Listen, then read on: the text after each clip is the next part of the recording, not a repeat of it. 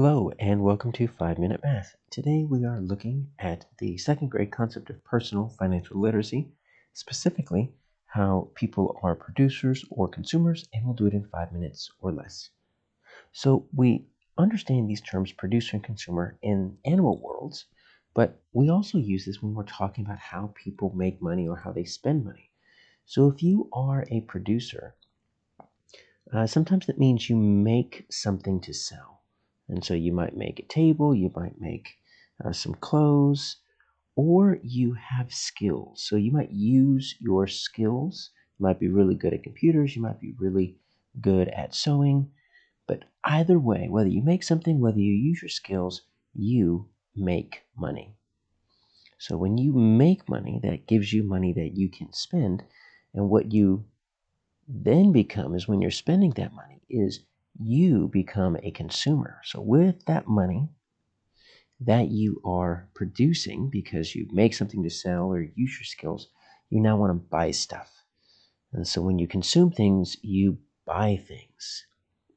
You buy groceries, you buy cars, you buy homes, clothes, video games.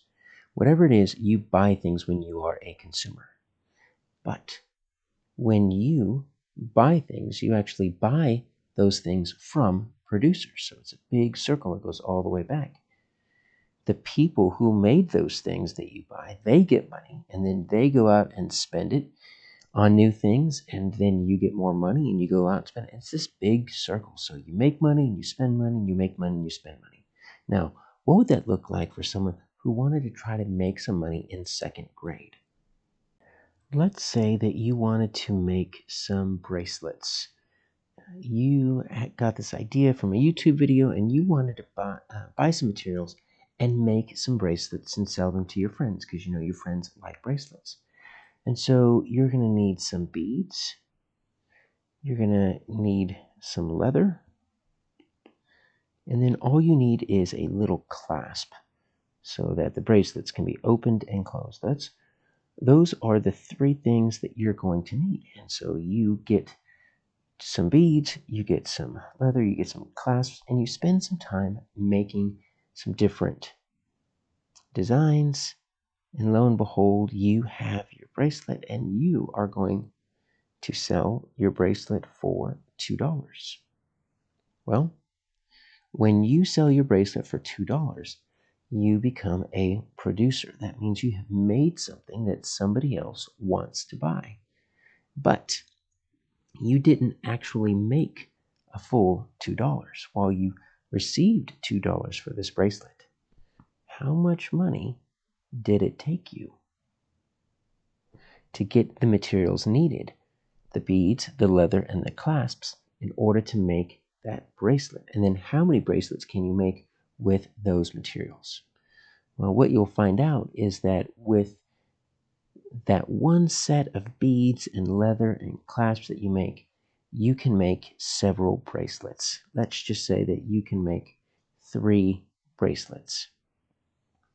And so that would be a total, if you sell all 3, that's going to be a total of $6. So we're going to say that you sold $6.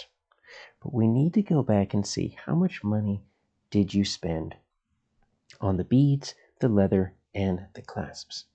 Well, let's say the beads were pretty cheap. Those were just $1. The leather was a little bit more expensive. So that was $1.50. But the clasps, those are really cheap. Those just cost you 50 cents. So what we need to do is we need to figure out how much your costs are. These are the costs. And so we're going to add up the $1, the $1.50, and the 50 cents. And what you're going to find is that that is going to equal $3. So that's 10, 5 and 5 is 10. Bring the decimal down, 1, 2, 3. So the profit is going to be calculated when we take the total amount made. So that's the $6.